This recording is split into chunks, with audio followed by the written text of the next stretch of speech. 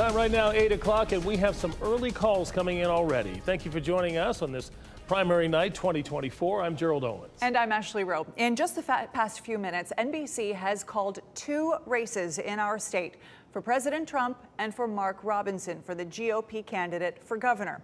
The Associated Press has also called the Democratic presidential race for President Biden. No surprise there. No, Mark Boyle's in the WRAL Live Center monitoring the national picture at this hour. Mark. Good evening, Gerald. Here's where things stand right now. You just hit the headline right here. This is it. Trump has won Virginia, North Carolina, called by NBC News and the Associated Press. And here's where things stand in terms of those live cameras across the country. This is down in Mar-a-Lago and Palm Beach. We have not heard from former President Trump at this point. We expect to later this evening.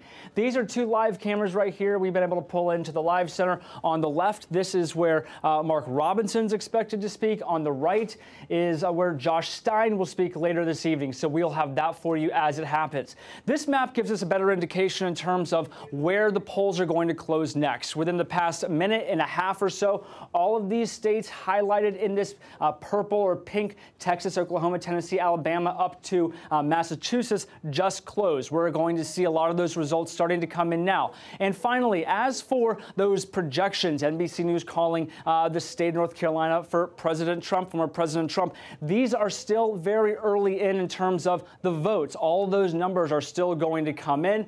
Dan, we expect these things to change as of we go later into the evening. Right now at 8 o'clock, a lot breaking in the Live Center. Mark, thank you. We are here with Laura Leslie. She's been breaking things down for us as we go race by race. As we talk about the Republican nomination for governor, NBC calling it, using some exit polling. We're still waiting for a lot of votes to come in, but a pretty historic night for Mark Robinson if this turns out to be true. Right, but at this point, we really don't know what the big picture is, because the rates, the votes that we're seeing now were the absentee mail-in ballots, right? Those were the ones they were allowed to process in advance. Those voters are usually the ones who really know who they want to pick, right?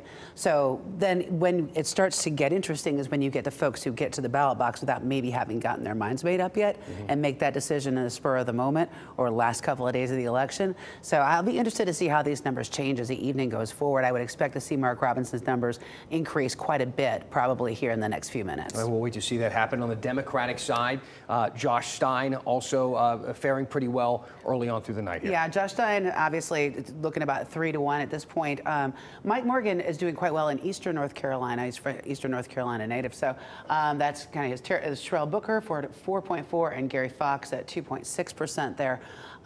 Josh Stein is, as you know, is highly expected to win this race.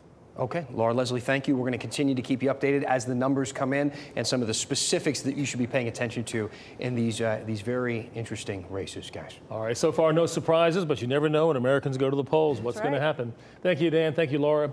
Results will be updated in real time, scrolling at the bottom of your screen and on WRAL.com throughout the night. Lena Tillett and Chris Lovingood will have another live update on the results as they come in right here on WRAL News Plus coming up at 8:30. Now let's get over to News Plus anchor Grace Holland.